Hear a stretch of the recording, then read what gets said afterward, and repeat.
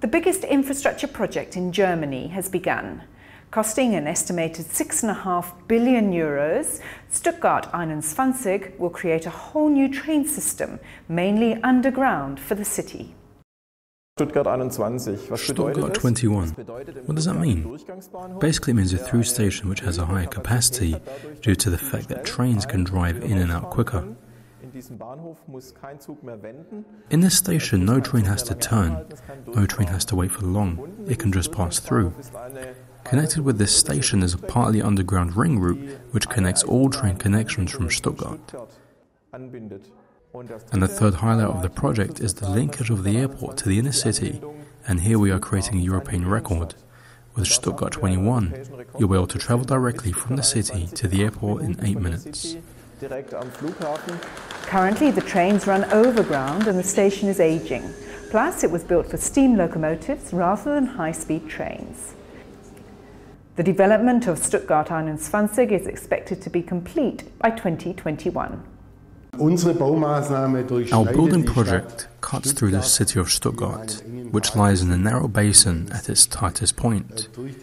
Through this narrow valley pass many main roads, federal highways, long distance and supply lines. Construction's beginning in the main train station. The terminal will be totally rebuilt to transform it into a through station with a 900-metre-long through structure, requiring extra strength in the foundations. This part of the project alone will use approximately 300,000 cubic metres of concrete and require 1 million cubic metres of earth excavation. Needless to say, such a big project comes with significant challenges. We specified a high-strength concrete with a white pigment. We have component strength, especially in the middle part of the column, of up to 2 meters. This can leave the concrete vulnerable to quite a high risk of cracking, which is of course totally undesirable. That's why we're working with the concrete technologists to produce the best possible concrete mix design, which requires a low water content. Due to the topography of the region, 60 kilometers of new tunnels are necessary.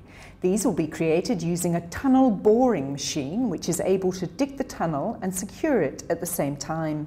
This kind of machine was also used during the building of Hautrain.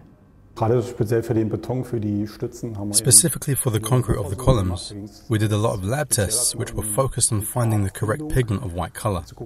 In the end, we produced about 50 different sample plates with different concrete compositions. Look at the complexity of a shape like this. It has a diameter of 32 meters and is about 14 meters high. The difficult thing with this shape is the dimensional accuracy of the shutter when installing. We need to build a solid scaffold in which the formwork of the shuttering can stand. The second difficulty is the layout of the reinforcement inside. We have 3-dimensionally bent, reinforced bars which will be intertwined in a complex way. Therefore, the rebar has to be mountable, and then it has to be able to accommodate all of the ready-mixed concrete which will be poured in. We want the best quality surface, and there will be up to 16 layers of rebar on top of each other in a grid with a diameter of 28 meters for each supporting column, all 10 of them. It's a real logistic and planning effort to ensure it's a success. It will be a huge project that will go through 40 to 50,000 processes before it's complete. But there has been a lot of controversy around Stuttgart-Ulm by local people who say that such a project isn't necessary and is too expensive. The developers disagree and say it will bring huge benefit to the city. Different assessments and a so-called stress test revealed that we will achieve 30% more capacity with this new station. And additionally, we'll manage to free up rails here in the middle of the city in a magnitude of about 100 hectares, which are at the moment occupied with tracks and old railway operating facilities.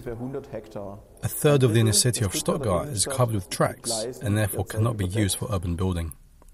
Ultimately, the argument is that as cities such as Stuttgart become better connected, so development will continue to increase.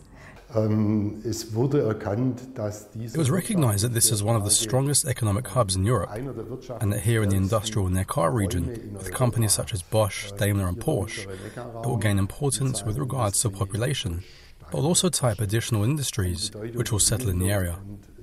Research and development will increase. This will definitely be reflected in the construction sector as well. This infrastructure development is not just for today, but is preparing the city for the future. With relatively little use of energy, you can transport a lot of people quite fast over long distances. This advantage will, in the future, boost the train as a transport of choice in a sustainable manner. That's why we don't see any crisis. That's why we want to invest now in order to be well positioned in 20 to 30 years from now.